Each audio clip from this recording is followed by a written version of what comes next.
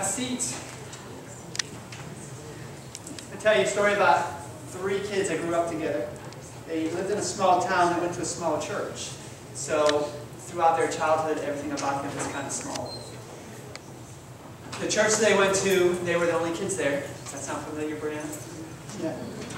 Okay, so their names were Tom, Lisa, and Jim. And they spent almost their entire childhoods together. Tom, as he started to grow up, he became very athletic. He spoke really well. People liked him a lot. He was outgoing. Lisa was very smart.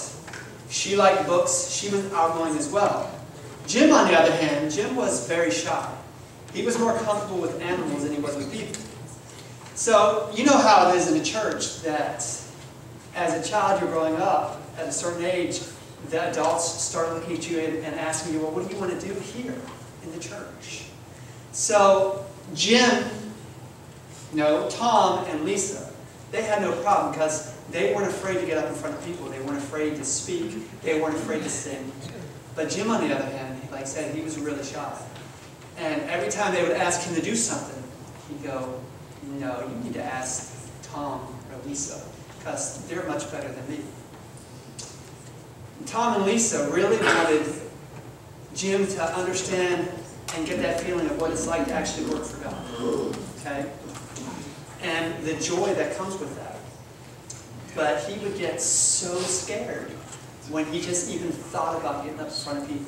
You ever get scared about talking in front of people? How about you? You get to play piano. You ever get scared? Gilbert, you ever get scared in front of people? You're hiding right now. Your hands get all sweaty. Jim would get physically ill if he thought about it too much. Okay? So one day, Tom and Lisa decided that they wanted to do something with the 3 of them, that they were going to sing a song.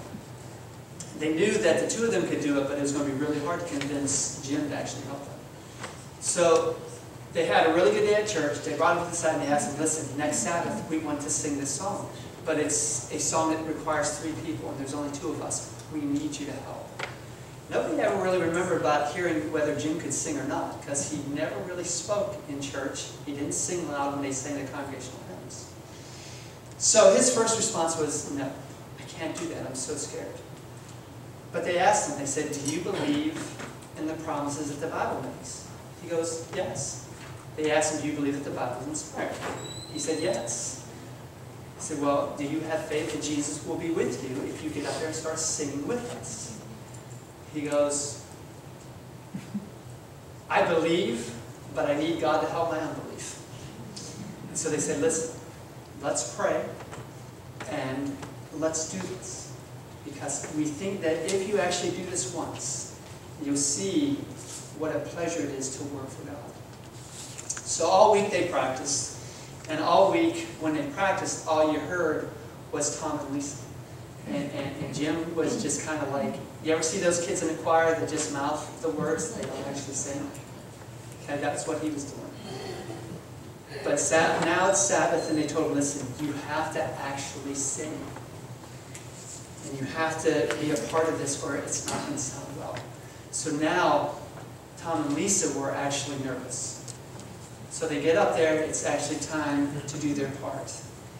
And the pianist starts to play. Tom and Lisa start to sing. And Jim's just kind of mouthing the words. And Lisa takes her elbow and just elbows him in the side. Boom! And they both gave him a look. You ever get that look from people? That look that you better do this? So they got that look.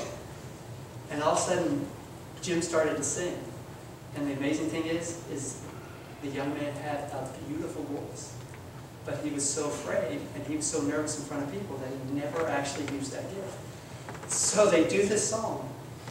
And the people in the congregation, their mouths were like, because nobody ever heard this kid hardly ever talk, but yet he sung beautifully. And after the service was over, they asked him, nobody knows that you could sing like this. He goes, well, I only sing to my animals because I like animals and I'm more comfortable with the people. So they asked him, well, how were you able to do this today? He goes, listen, I listened to what you guys said, and I had to make a choice of, do I really believe what God's word says? And he said, I made up my mind that I would trust Jesus to help me through this. And Jesus did. So I tell you that story, and I tell you this story because, again, the nominating committee is going to come to you adults and ask you to help. Brianna, you guys, as you continue to grow, you're going to have opportunities to work in the church. Were you nervous today with the mic?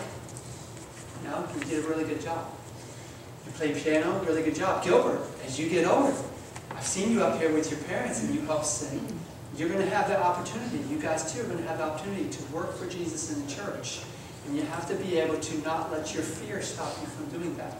The same with you adults. When you're asked about helping out, don't allow fear to stop you from receiving the blessing that comes from working for God. Amen? Amen. Let's have a word of prayer. Brianna, can you pray for us?